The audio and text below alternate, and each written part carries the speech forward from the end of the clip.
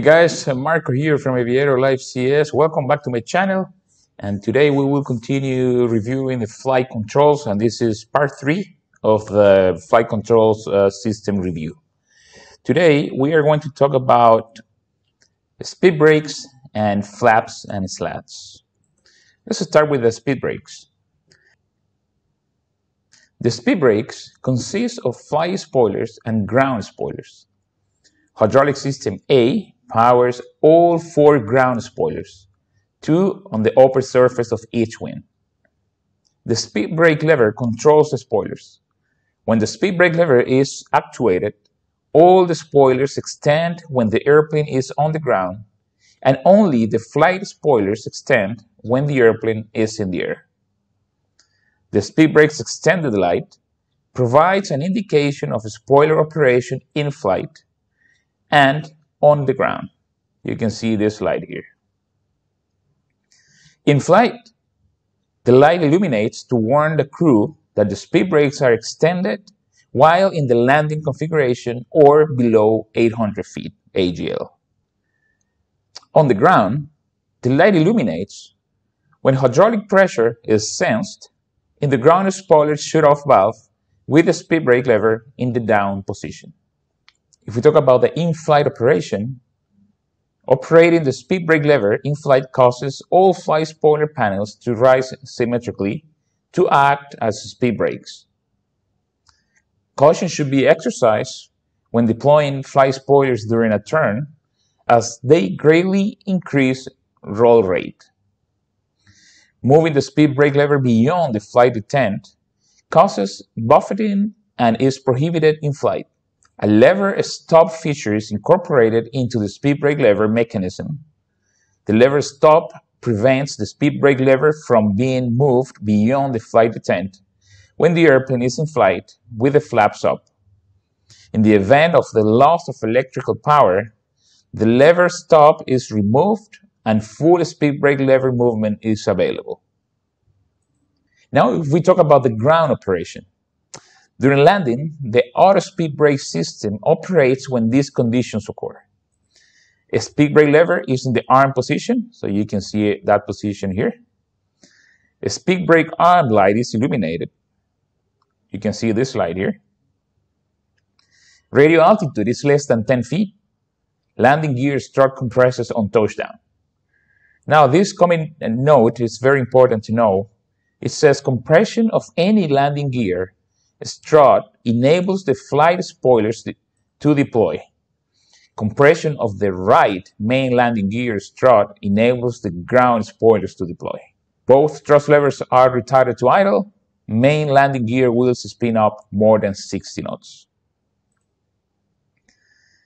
The speed brake lever automatically moves to the up position and the spoilers deploy.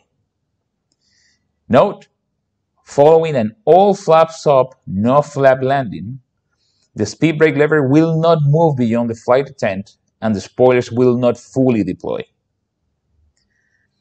If a wheel spin up signal is not detected, when the air-ground system senses ground mode, any gear strut compresses, the speed brake lever moves to the up position and fly spoiler panels deploy automatically. When the right main landing gear strut compresses, a mechanical linkage opens the ground spoiler interlock valve and the ground spoilers deploy. If the speed brake lever is in the down position during landing or rejected takeoff, the auto speed brake system operates when these conditions occur. Main landing gear wheels spin up more than 60 knots. Both thrust levers are retarded to idle. Reverse thrust levers are positioned for reverse thrust. The speed brake lever automatically moves to the up position and spoilers deploy. After an RTO or landing, if either thrust lever is advanced, the speed brake lever automatically moves to the down detent and all spoiler panels retract. The spoiler panels may also be retracted by manually moving the speed brake lever to the down detent. So that's basically it for the speed brakes. Now let's talk about the flaps and slats. The leading edge devices and trailing edge flaps are high lift devices that increase wing lift and decreases the stall speed during takeoff, low speed flight, and landing. Here you can see the trailing edge flaps. We have seen this picture before. I just wanted to show you again. And here you can see the leading edge flaps and slats on each side of the wings. The leading edge devices are the leading edge flaps, which have two positions, up and full extend, and the leading edge slats, which have three positions, up, extended, and full extended. Here you can see a nice picture of the leading edge flaps. The trailing edge flaps are double slot. Extension of the leading edge devices occurs in sequence with the movement of the trailing edge flaps. The leading edge devices and trailing edge flaps use hydraulic system B. The standby hydraulic system is the alternate source for extension of the leading edge devices, and an electrical motor is the alternate system for extension and retraction of the trailing edge flaps. When the flap lever moves, the trailing edge flap control and leading edge control operate, and hydraulic pressure goes to the trailing edge drive unit and leading edge slats. The flap position indicator shows the trailing edge flap positions. Flap gates prevent accidental movement through position 1 during a single engine go-around and position 15 during a normal go-around. You can see those gates here for flap 1 and for flap 15. The flap limit placard shows the maximum speed for each flap position. You can see it here.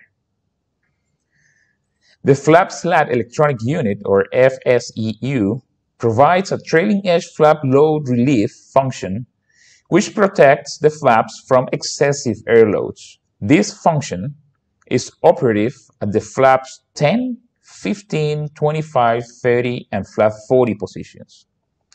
The flap lever does not move, but the flap position indicator displays flap retraction and re-extension. Indications for the leading edge devices are on the center instrument panel and the aft overhead panel. So you can see it here. This is in the aft overhead panel, and this is in the center instrument panel. The leading edge devices annunciator panel shows the position of each leading edge flap and a slat. So here you can see leading edge flaps, 2 on each side, and the rest is for the slats. The leading edge flap transit and extended lights show the condition of the leading edge devices. So you can see those lights here. When all the lights are extinguished, the devices are retracted. The amber leading edge devices transit lights and leading edge flaps transit light illuminate when the leading edge devices are in transit or not in the correct position. The green leading edge devices extended or full extended lights illuminate when the leading edge devices are in the correct position.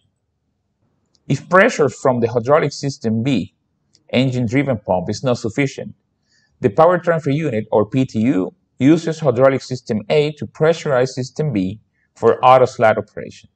And you can see the PTU here. When the flap lever is moved from the up position to the 1, 2, 5, 10, 15, or 25 position, the trailing edge flaps extend to the commanded position and the leading edge flaps extend to the full extended position and the slats extend to the extended position. Now, when the flap lever is moved beyond the 25 position, the trailing edge flaps extend to the commanded position and the leading edge flaps remain at the full extended position and slats extend to the full extended position. The leading edge devices sequence is reversed upon retraction. So guys, with this one we complete part 3 of the flight control system review. I hope you liked the video. If you did, please give me a thumbs up. And if you're not subscribed to my channel yet, please do it now and remember to hit the bell so you will know once we upload a new video. And if you think these videos could be useful for somebody else, please share them. That's going to help me a lot to grow the channel. Next week, we will continue reviewing flight controls. Until then, guys, please take care and hope to see you soon.